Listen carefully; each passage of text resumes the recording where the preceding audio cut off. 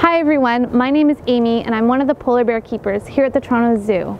It's actually Polar Bear Week, so we are celebrating today by showing you guys a training demonstration with one of our polar bears, Nikita. You might get to see one of these training sessions at our new training wall here at the zoo. We do training sessions randomly for the public, so it's a really good opportunity for you to see these guys up close and personal. All the training that we do is completely voluntary for the bears. At any moment they can leave the training sessions if they choose to.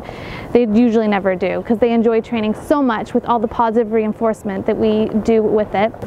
So I'm going to show you this training session right now with Nikita.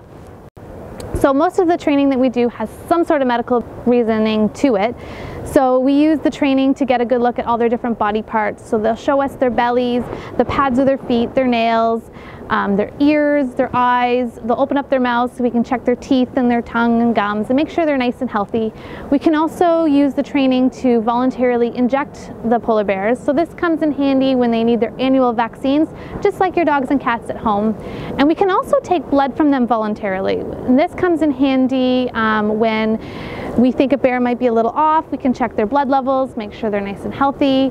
And we can also use it for potential research to compare to wild polar bears and see the difference between the wild polar bears and the bears in human care, and just kind of get a better understanding of polar bears in the wild. I've been lucky enough to get to work with this amazing species for about 3 years now. I hope you guys come and visit our polar bears and maybe get a chance to see a polar bear training demonstration. Maybe you'll be lucky enough to see one in person.